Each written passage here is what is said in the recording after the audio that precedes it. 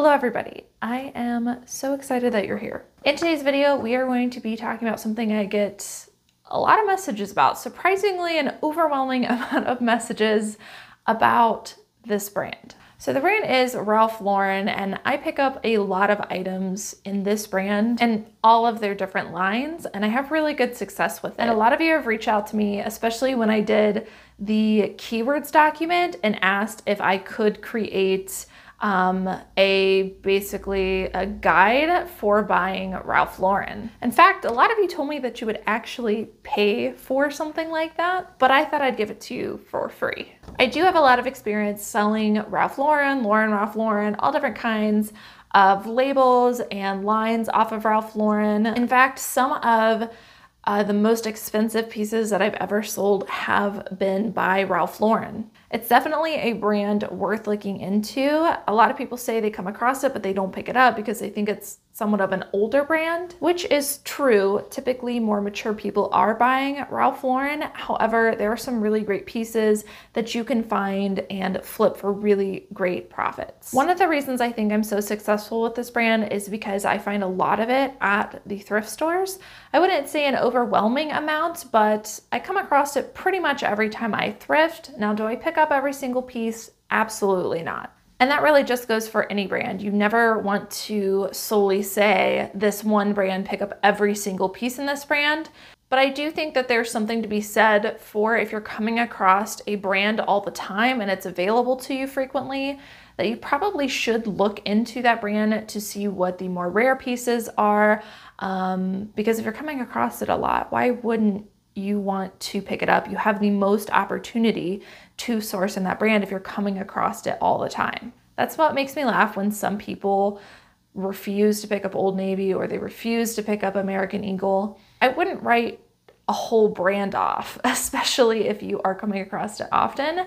Just do your research, do some quick comps, and find out what the more rare pieces are, because you are more likely to source them if that's what you're coming across in your area. So back to Ralph Lauren. Ralph Lauren is a brand that I frequently come across, and so I do feel like I've gotten pretty good at determining what is valuable and what is not valuable within that brand and the lines of that brand. So Ralph Lauren has different labels, but they also have different lines. Some of the labels you might see in a title of a Ralph Lauren piece, purple label or black label. And then you might also see some of their lines like Lauren Ralph Lauren, Polo Ralph Lauren, LRL Sport, Lauren Jeans. There's also Denim and Supply by Ralph Lauren and Chaps by Ralph Lauren. So there's a lot to digest and to go through to figure out what is valuable and what isn't. And that's why I wanted to come on here today, because so many of you have requested. I wanted to do a very quick deep dive into this brand and give you some really quick things that you can look for in this brand, because it is extremely profitable. This video today is definitely not going to be a complete, thorough deep dive of this brand. I could probably spend hours talking about this brand, but this is just the on the surface quick things that you can look for. So the first thing that I did notice about this brand when I was doing comps is that it seems to be that the Ralph Lauren purple label is the most valuable. So if you come across a Ralph Lauren purple label, you've probably got some really good profits on your hands. And if you do pick it up, you're gonna wanna make sure to put purple label in your title. And the least expensive line or label, in my own opinion, from my experience with this brand, is Chaps Ralph Lauren. This seems to do me no good to pick this up. Now, obviously, if there were a really special piece, a more substantial piece, I might consider it. But in general, I tend to steer away from Chaps Ralph Lauren. It seems to be the least valuable, the least sought after, and the lowest sell-through rate. We talk a lot in my videos about factors that add value. And in this brand, I do think that there are some really specific factors that you can look for in Ralph Lauren and any of the lines within Ralph Lauren that will add value, and some key things to look for as you're going through to help differentiate what you should pick up and what you shouldn't pick up. Today, we're just going to talk about factors that you should look for. And those factors are anything Western, anything super Western that's kind of what this brand is known for, in my opinion. When people think of Ralph Lauren, I think they think of like really businessy, and then they think of the really great Western pieces that they have. So anything super Western, anything super fringy, anything with horse print on it, anything equestrian that kind of ties into Western, tends to be super valuable and add value in Ralph Lauren, as well as anything Aztec, which again, I think that all kind of falls under, they are a little bit different, but it all kind of falls under the same category and the same aesthetic. Western, Aztec, and equestrian styles do very, very well and are definitely factors that you want to look for in this brand. As we're going through these, I am speaking to both men's and women's pieces. Another factor that you really want to look for are really nice materials in this brand. Anything wool and anything cashmere, even silk, really, really ups the value in Ralph Lauren. Now, I feel like that's really true for any brand, but you could take a Ralph Lauren sweater and sell it for $20 to $25 that is made out of cotton. But then if it becomes cashmere, you're looking at like a 50 and up resell value, which is a significant jump compared to most brands. I feel like materials really add significant value in this brand. Speaking of sweaters, anything cable knit really seems to also add substantial value to Ralph Lauren pieces. And again, we're talking about any line in this brand. This seems to add value. And then last factor I wanted to talk about that adds value is vintage. It seems to me that the newer Ralph Lauren pieces definitely in general do not sell for as much as the vintage pieces. So anything really vintage means it's more rare and more sought after. That's why people like vintage. It's typically more unique and hard to find. And so that typically adds a lot of value into Ralph Lauren pieces. So those are some factors that I would look for when you are trying to determine what you should pick up and should look into versus what you should leave behind in Ralph Lauren pieces. Now, when it comes to bolos or like holy grails in this brand, I do think there are actually quite a few pieces within this brand that you can look for. Some of which I have found and some of which I have not found yet. And I'll tell you the one that I'm really, really hoping to find someday at the end. So as far as bolos go, again, this could be men's or women's, but I think a lot of these are steered more towards the menswear pieces, but there are certainly ones in women's pieces that you can pick up as well. But I think in general, the bolos seem to be really for the men's pieces in Ralph Lauren.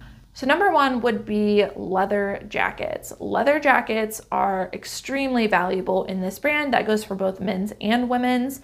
Especially if you can find anything lambskin, not just leather, but the more supple leather of lambskin, that really helps to add value. And anytime you pick up a leather jacket in this brand, you're looking at hundreds of dollars. Again, that's in my opinion, but I personally have sold men's and women's leather jackets in this brand or in one of those lines for over $100, sometimes over $200. Next would be leather handbags. So handbags are obviously more so going to be women's, but there are some men's bags that you could get. I just don't come across them like hardly ever, but the women's handbags, if they are made out of real leather, really have some value to them. So it's not just clothing, keep an eye out for those accessories too that are made out of real leather. Next would be anything that is super Aztec or Western print. Typically I'm thinking jackets or sweaters, but those, I mean, they're up there. If you find something like that in this brand, you definitely want to pick it up.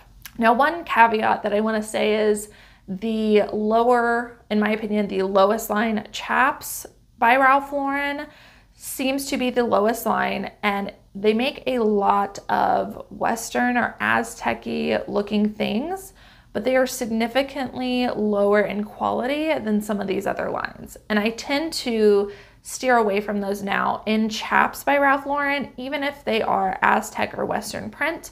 I'm still typically staying away from those because that is, again, in my opinion, lower quality than everything else. So that's kind of the one caveat. If it's chaps, you might not want to pick it up in Western or Aztec, but really anything else after that has significant value. And you want to look for the really loud Aztec Western prints. The next bolo would be anything cashmere. I've sold a lot of Polo Ralph Lauren men's cashmere sweaters, and I just recently picked up, I think it was a black label Ralph Lauren women's cashmere cardigan, and that sold extremely quickly. Typically when it comes to cashmere pieces, you're looking at anywhere from $50 and up pre-owned, and in my opinion, that's an amazing return on investment if you're just picking things up at the thrift store for cheap. So definitely want to look for cashmere.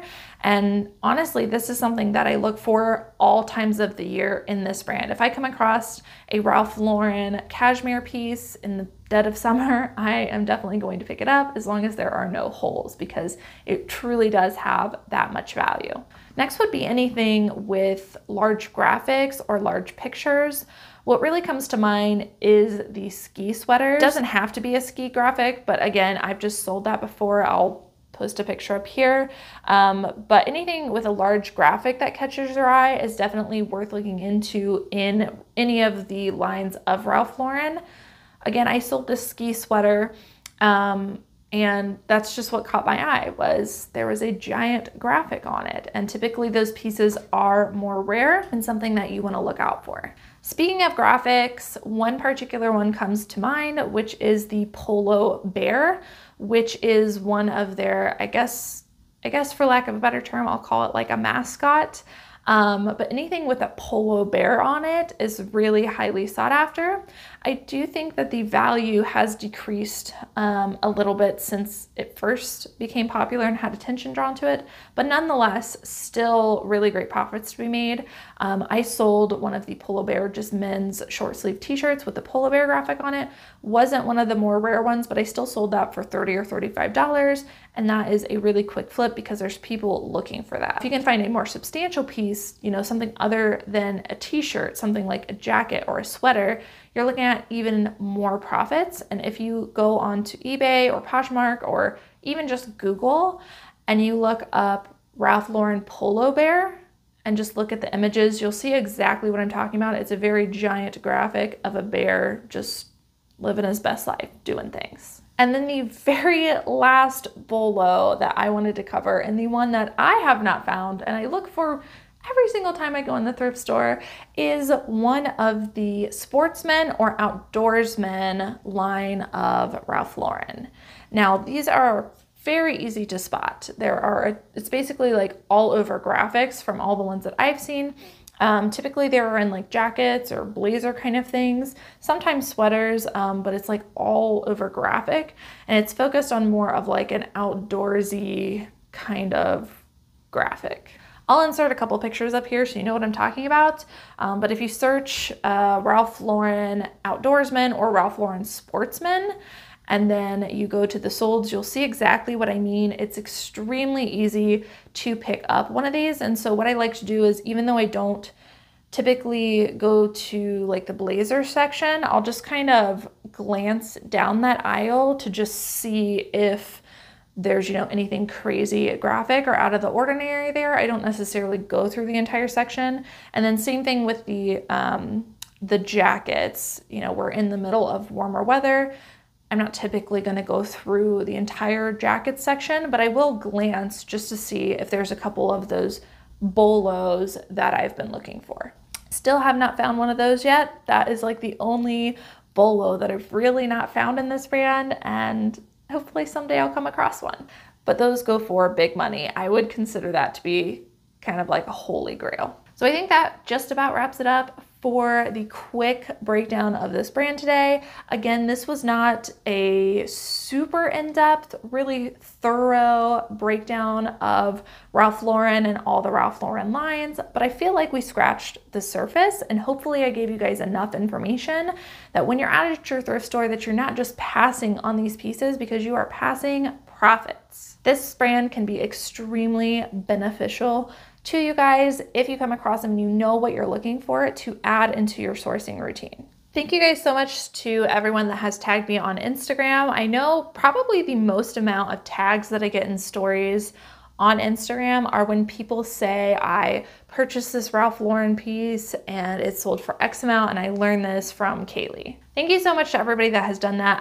I'm glad that going over this brand briefly in some of my thrift hauls have really helped you. But I wanted to do a deep dive because I have been asked, you guys have asked a lot. I get messages about this every week. So I'm hoping this is really helpful to you. Maybe more to come in the future. We can drill down into some more details of this brand, but hoping that was enough to get you by. Drop a comment down below. Let me know if you come across this brand or any of its lines frequently. If you're not already and you would like to be notified when videos go live, maybe you really enjoyed this video and you think I have more content to offer you. P.S. I do. I have a lot more content to offer you, a lot more info. Please subscribe and hit the notification bell. That way you get notified when new videos go live and you can learn more about brands like these. Thank you guys so much for watching, and I will see you in the next video.